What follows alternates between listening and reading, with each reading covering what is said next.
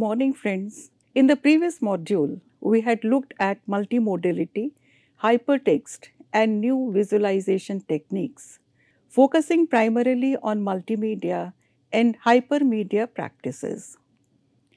In this module, we will be discussing the technological developments that have led to the socialization of the web.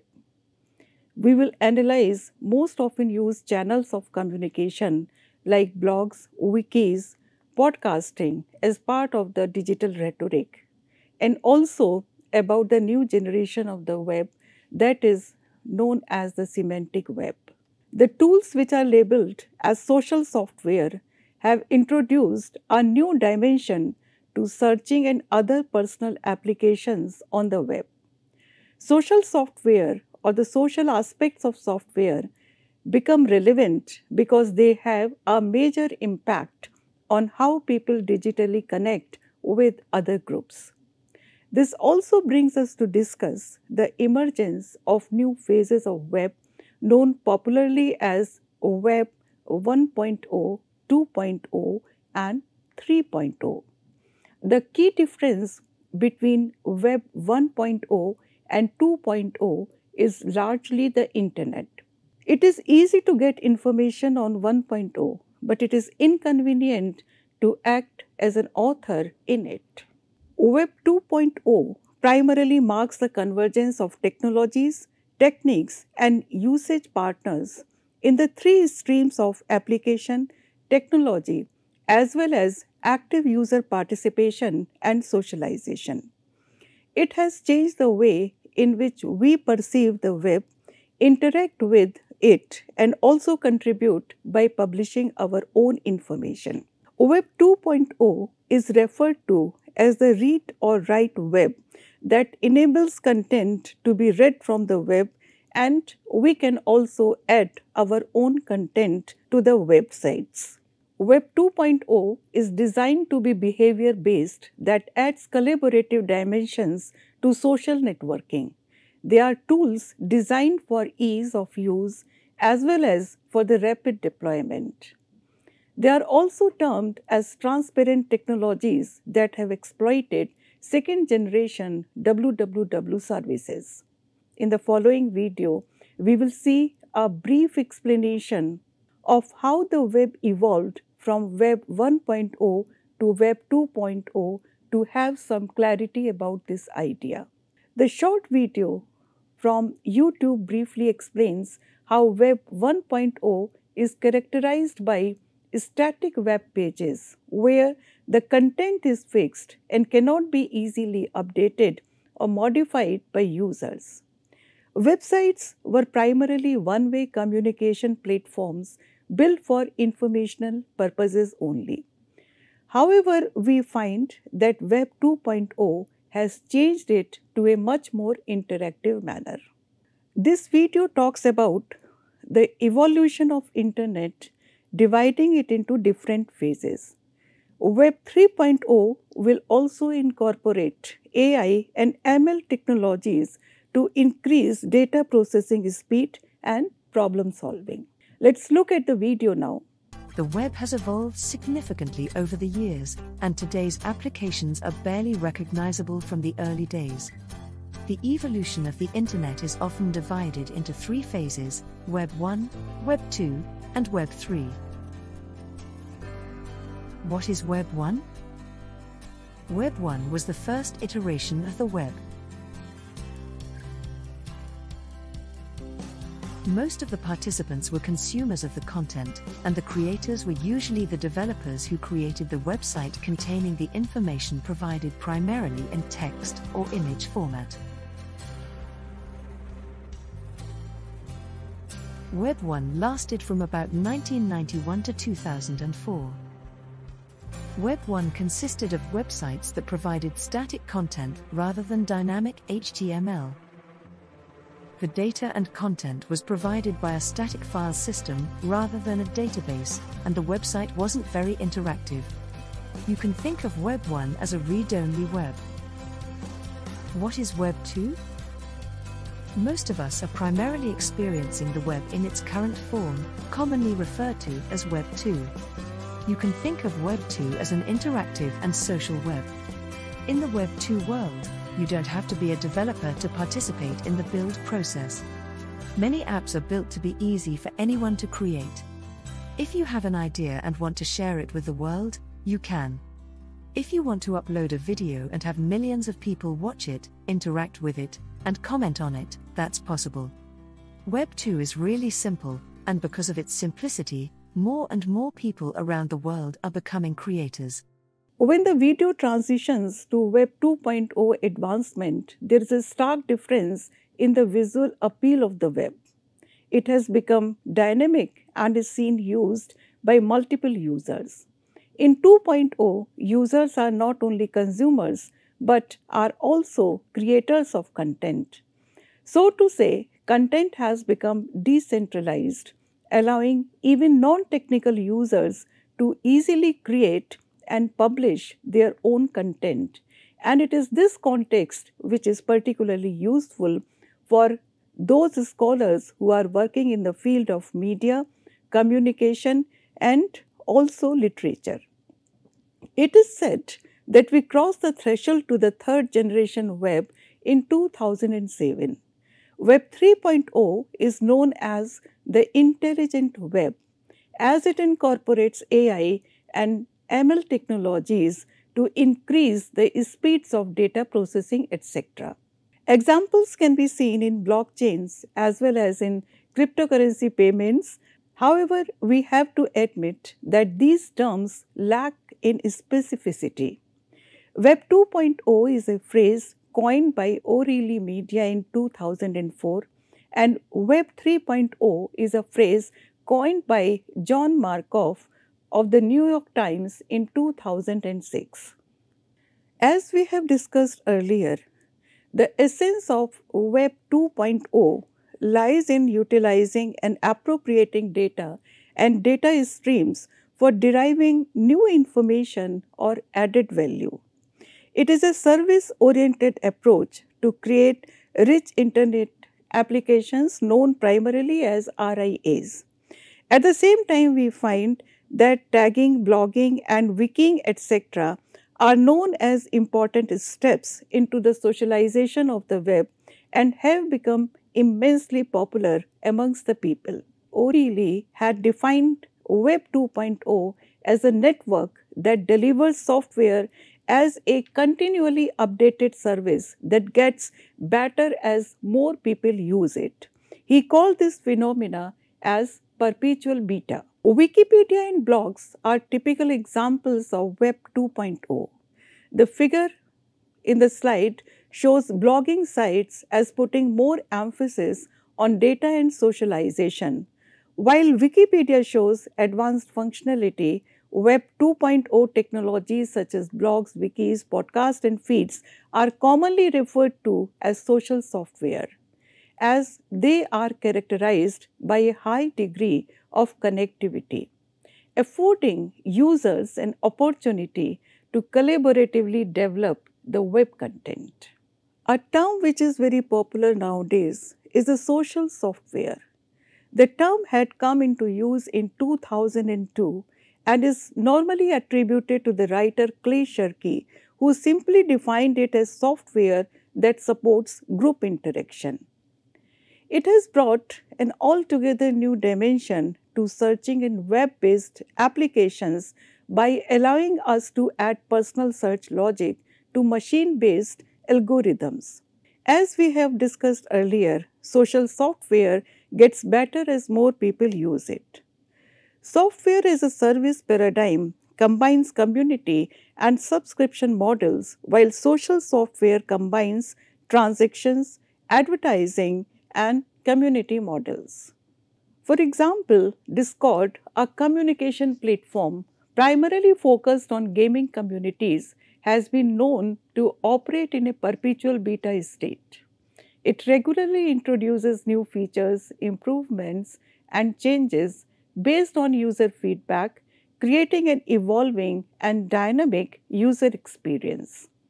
Before coming to user participation and socialization of the web, let's have an overview of the web languages which are used for web development.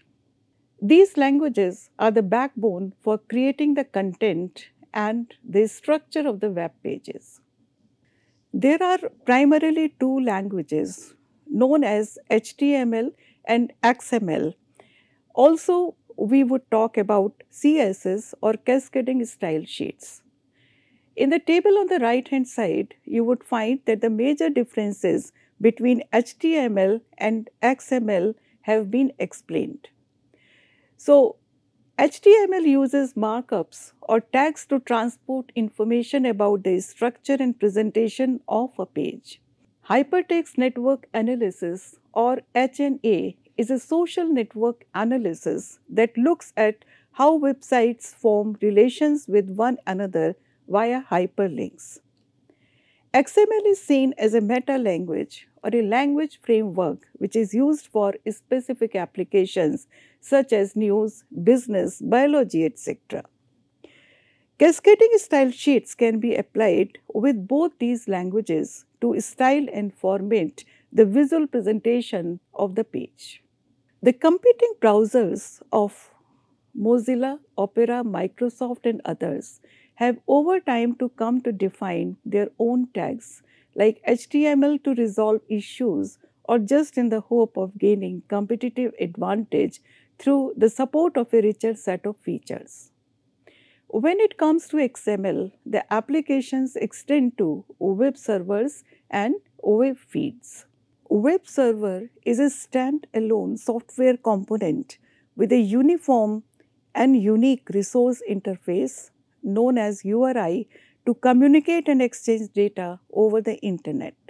Web feed is a data format used for publishing frequently updated content to interested users, and it is this aspect which is particularly useful for scholars in our areas. The most commonly used formats for web feeds are RSS and Atom. RSS stands for Really Simple Syndication, which is a web format used to publish web contents like blogs, news, etc. RSS aggregator can show multiple web sources in one place, and RSS reader checks the original sources regularly and can download the updates. In this way, it enables the reader to keep up to date with a whole series of sources of information without having to check it again repeatedly. The images given show BBC Sports RSS feeds to allow users to stay updated with their latest content. By subscribing to feeds, users can receive automatic updates whenever new articles or content are published. Once we have subscribed to the desired BBC RSS feeds, we can use our feed reader or aggregator software to manage and view the updates. Atom was designed as an alternative and improvement to the limitations of RSS, and we can also combine RSS feed with platforms like Twitter. We can tweet our headlines by using an application called Twitter Feed to push our blog's RSS feeds directly to Twitter. We will discuss more about microblogging and Twitter in the coming modules. P2P or peer-to-peer network is a distributed network architecture in which participants who are referred to as peers share resources and directly interact with each other without the need for a centralized authority or survey. Unlike the previously discussed languages, HTML and XML, it does not follow a client or server software paradigm that initiates conversation by sending requests to servers and accepting requests from clients. It uses a decentralized framework like Bitcoin, BitTorrent Sync, etc. However, we have to be aware that in different societies and countries, there are different legal frameworks to support and put certain balances against it. Rich Internet Applications or RIA are web-based applications that provide enhanced functionality and user experiences similar to traditional desktop applications. Utilizing a combination of technologies such as HTML, CSS, JavaScript, etc., they deliver a rich and dynamic user interface. Popular examples of RIA include streaming platforms like Netflix and Spotify, online marketplaces like Airbnb, and note taking applications like Evernote. All these applications provide rich user interface with features like personalized recommendations, playlist creation, and text formation. People have got used to the web as a medium of communication as well as a medium of socialization. Also, we use it as a business platform, discussion forum, and as a constantly growing and expanding encyclopedia. Now let us see the ways in which web has been increasingly used as a medium, and also about the user participation and contribution when it comes to the socialization of the web. All of us are familiar with wikis, and we know that they are online collaborative tools. All of us are very well familiar with the best known wiki, Wikipedia. Wikis fall into three categories. They are free wiki services, no cost, etc., quick startup, and a person with minimal technical know-how can easily use and operate it. There are fee-based services which require advanced management capabilities, but at the same time, they have certain added security features, but of course, certain cost is also involved.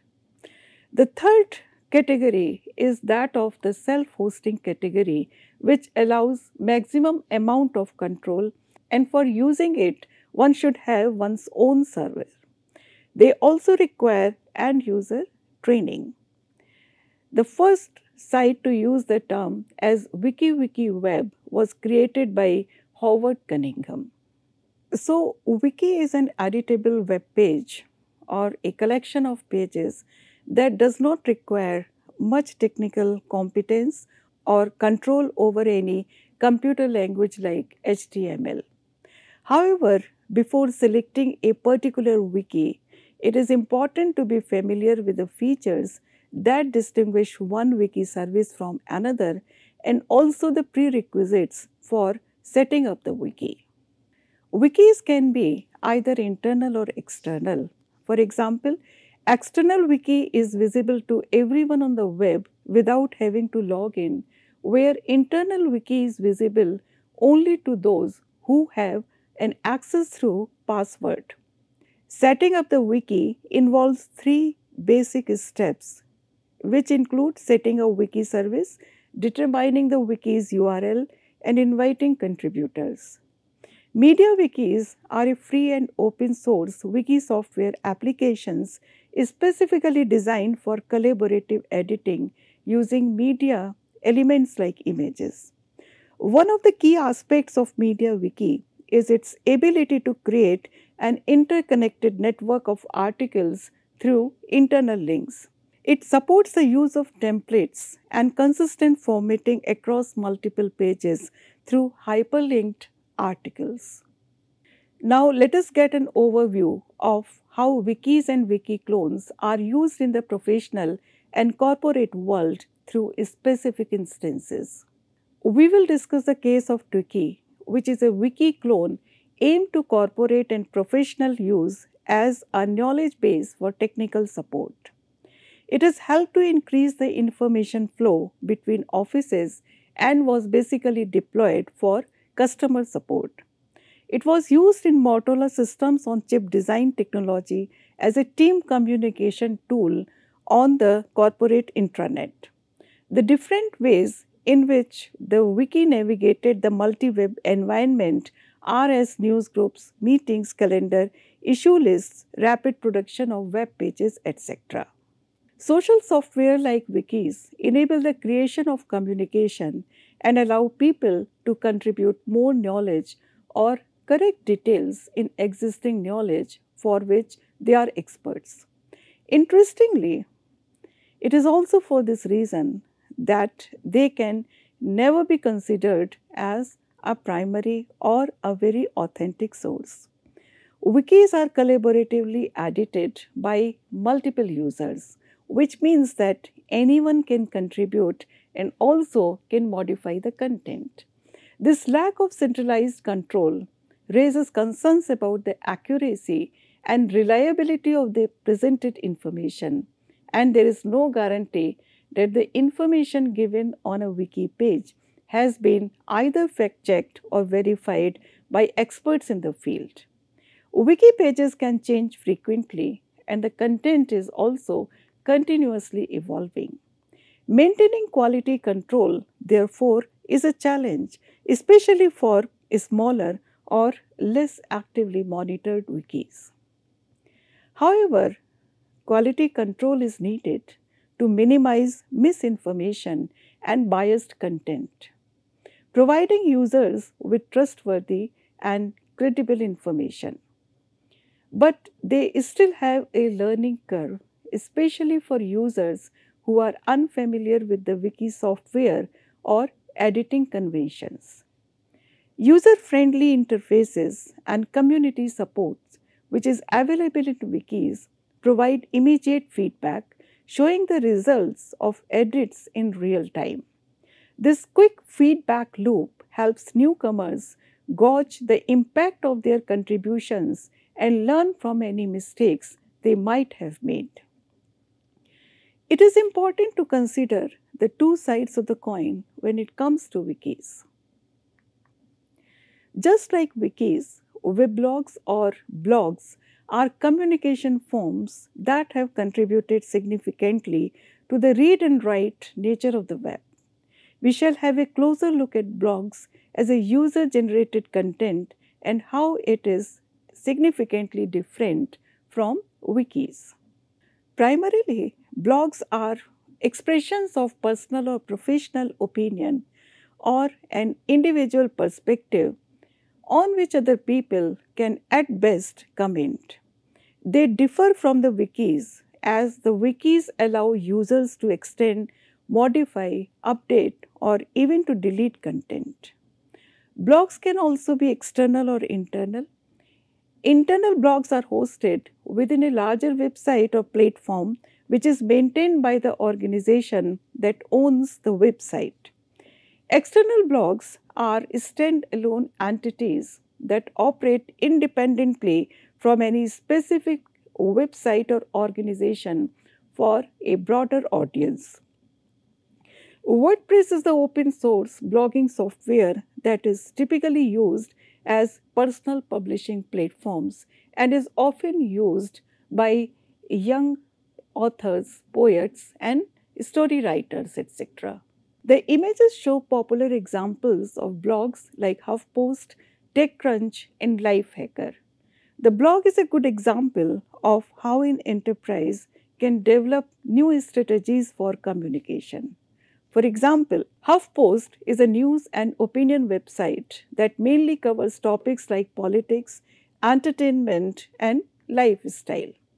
TechCrunch is a leading technology blog that focuses on the latest trends, news, and analysis in the tech industry. The degree of interactivity in a blog mainly depends on the blog publishing software. Let us take WordPress as an example.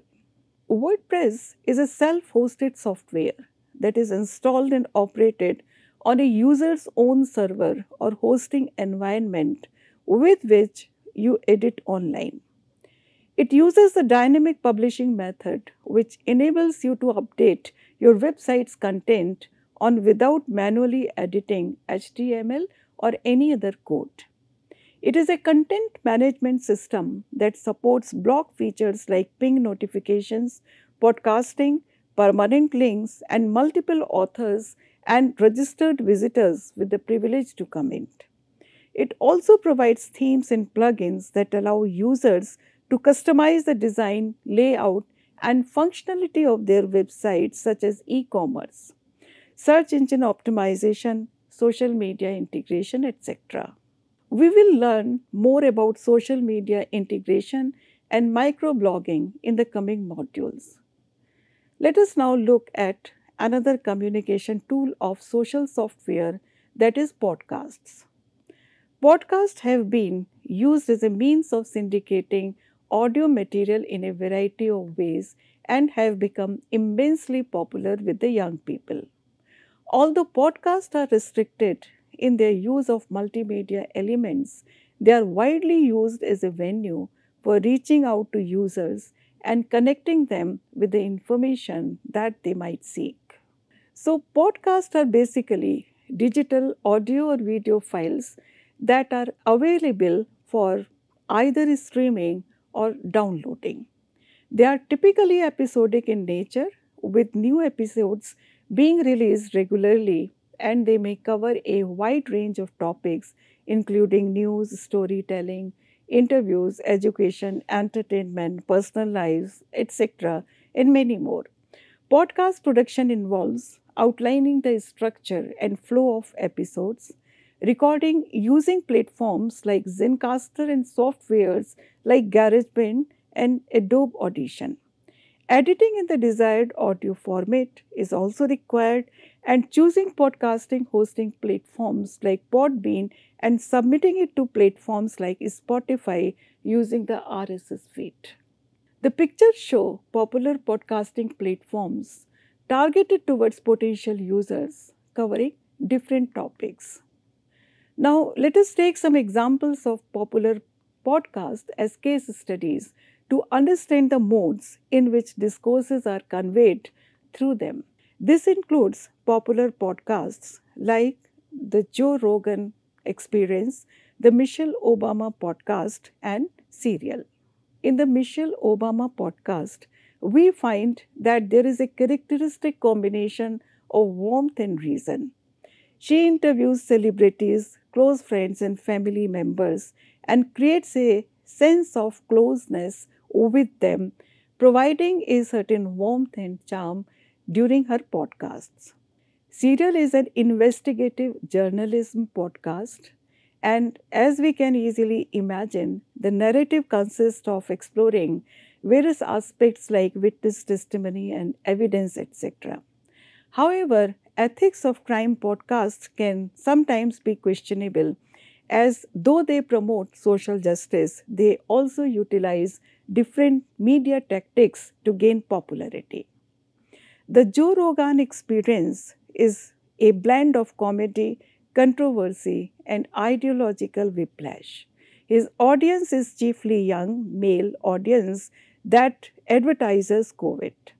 His guests are usually provocative. They appeal to the young people who do not support the mainstream politics. He has become a mass cultural product with over 11 million listeners per episode.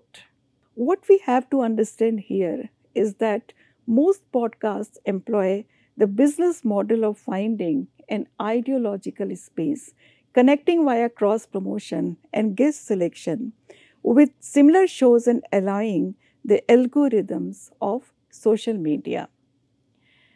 Finding the target audience is important to drive traffic their way. Another social software that has introduced new dimensions to searching and other applications on the web are tags and social bookmarking. It had an interesting impact on online search, and let us see how. Tagging refers to the practice of assigning descriptive keywords or labels to web page, online content, or elements within a web page like photos or links. Tagging can be categorized into two practices based on the user incentive. They can be organizational or social.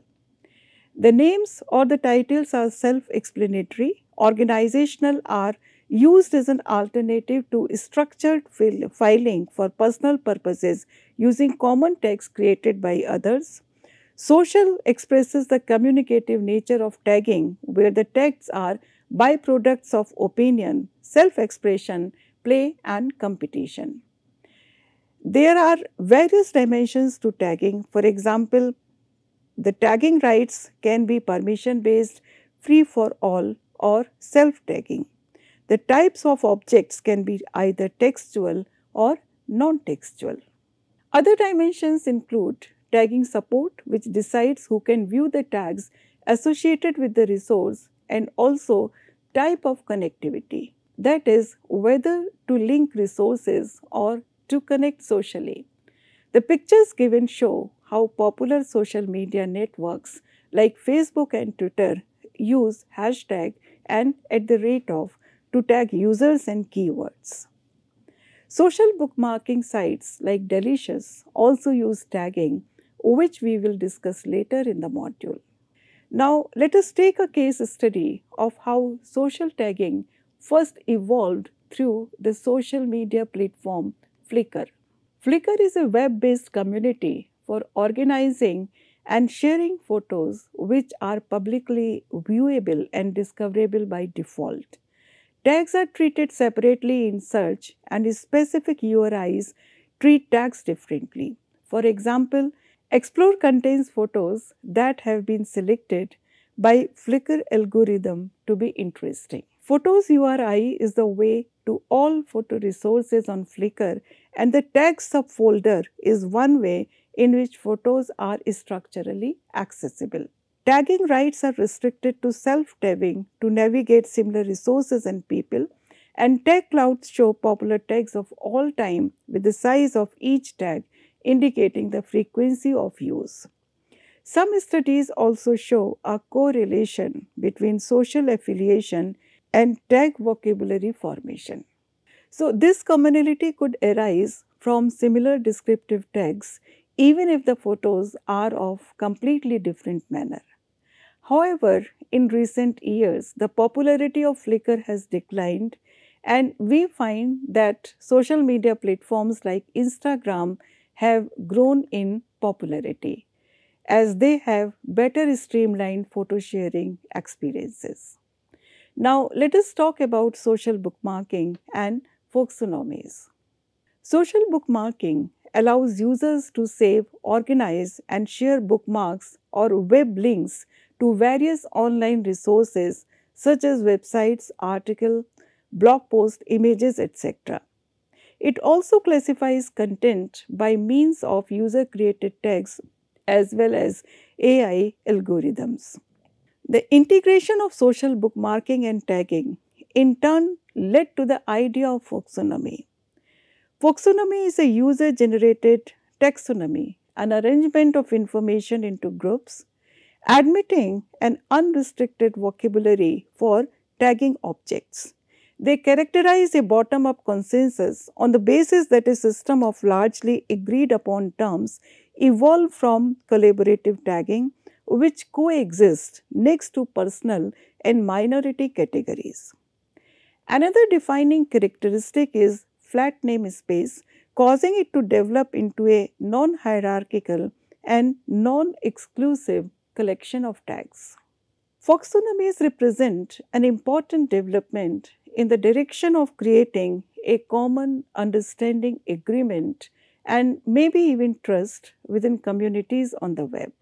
Let us now consider some examples of web service and platforms that fall under search engine optimization or SEO services. We will look at the examples of web services like Delicious, Plurk, and Pinterest. So, the details of these services are mentioned on the slides. Since they are very popular sites and almost everybody is aware of them, I will skip the details. If there are any further questions about it, it may be asked during the discussion session. Many other websites like Twitter and Reddit offer approaches under the social bookmarking umbrella to curate, tag, and share content with the added benefit of search engine optimization. Data and data streams are one of the core features of the web today, and this is mainly because it shows the monetary and commercialized side of the media, materialized in the form of electronic commerce or e-commerce, which we have already discussed in the previous module. Data is generated automatically in many applications and is collected on purpose by applications such as search engines or satellites, sometimes even by several private players, including the dark web. This brings us to the topic of data ownership and, of course, several other related problems which we shall be discussing in the next module.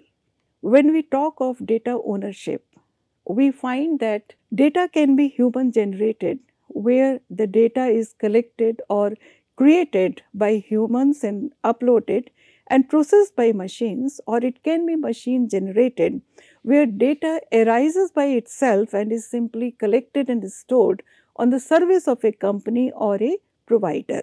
Data ownership and collection is used for creating or adding strategic value, which includes creation strategies as well as access strategies for creating and owning data, and also to provide access to data that was previously difficult to find.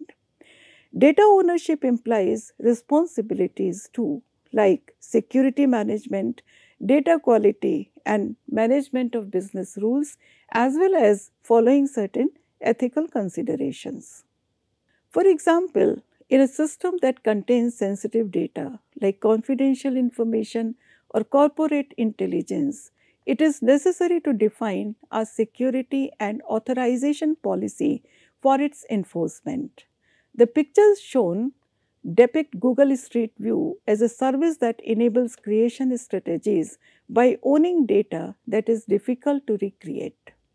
This is because of the extensive geographic coverage, technological infrastructure, and privacy, as well as legal considerations. For a search to be perfect, it needs to be ubiquitous. That is, it should search everywhere on the web, taking also the personal intentions and preferences into account. And this is the point where the semantic web enters the picture. So, what is the semantic web? It is an extension of the current web that aims to enable machines to understand and process the meaning or the semantics of information on the web. Semantic web starts with RDF, that is Resource Description Framework, a standard data model that provides a flexible way to describe resources, their properties, and relationships in a machine readable format. In the context of semantic web, ontology refers to a formal representation of knowledge that defines the concepts and enables machines to understand and reason about the meaning of data and information on the web. Let us listen to a video about the semantic web to have a clearer idea about it before we get into its details. The video is a 1-minute series on YouTube whose content mainly focuses on the Web 3.0, metaverse, blockchain, and machine learning. This video explains the goal and benefits of semantic web. The semantic web is a vision about how to make the World Wide Web even better by giving software programs machine-readable metadata and data about the information and data that is already on the internet. Computers would be able to use the semantic web, which would add more information about what is on the web, in the same way humans use information to make sense of things and achieve our goals. The goal of the semantic web is for computers to be able to manipulate information on our behalf.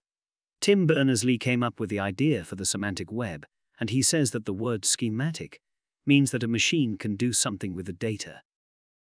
In this way, the semantic web can be seen as a knowledge graph that is made up of connected, linked data and intelligent content. This allows machines to understand and process content, metadata, and other types of information at a large scale. Customer experiences will get better and easier thanks to the semantic web. This is because the web will be able to understand and show itself in the best way possible for each customer's unique needs. Semantic web standards could be the key to a big change in the way the web becomes smarter.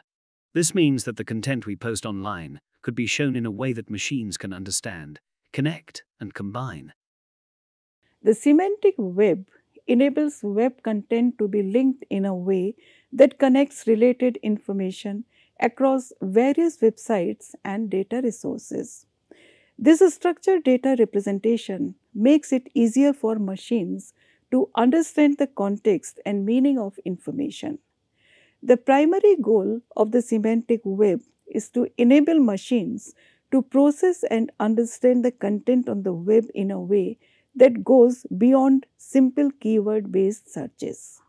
The video clarifies that semantic web can be understood as a smarter and better organized version of the web. Just like we use tags and categories to organize things in real life, the semantic web uses special codes and functions to organize information on web pages. It helps search engines and AI assistants to better understand the content and connections between different pieces of information. Widespread adoption of the semantic web has been slower than initially envisioned, and its full realization still remains a work in progress. There are also search engines that use semantic web technologies to improve search results and provide more contextually relevant information like Google and Watson Discovery. However, there is a gap between semantic ontologies and Web 2.0 developments like blogs and web pages. Let us now look at the ways to overcome this and some of its applications. The semantic web acts as an upper logical layer that provides the semantics, while Web 2.0 acts as a lower physical layer that provides the syntax and technology. Microformats and collaborative tagging are concepts that aim to bridge the gap between the two. We have given the example of how BBC has created a semantic web-based website for the 2010 FIFA World Cup, and this example can be seen on the right-hand side of the slide. It had incorporated semantic technologies to gather and present information from various sources in a unified manner, allowing users to explore team statistics, etc., in a better structured way. Similarly, in the case of blogs, microformats can even introduce structure to an otherwise unstructured text. So, we can see that the social software covers the aspect of user generated content as it occurs in blogs or wikis, in tagging as well as in social bookmarking. Socialization also encompasses the software and the application that the software is providing. Search engine providers offer services for a personalized search that aims at improving search results by taking the empirical information about the user's search behavior into account. And paradigms like SAS, social software combine community models with the business models to accumulate profit. The contemporary modes of artificial intelligence, like the chatbots, are also an evolved form of social software. So, in this module, we have looked at the evolution of social software. We will discuss about the more contemporary modes of social network and their enhancement in the coming module. In the next module, we will focus on the central role of artificial intelligence as part of communication technologies. We will look at important breakthroughs, perspectives, case studies, robotic communications, and critical aspects related to it. Thank you.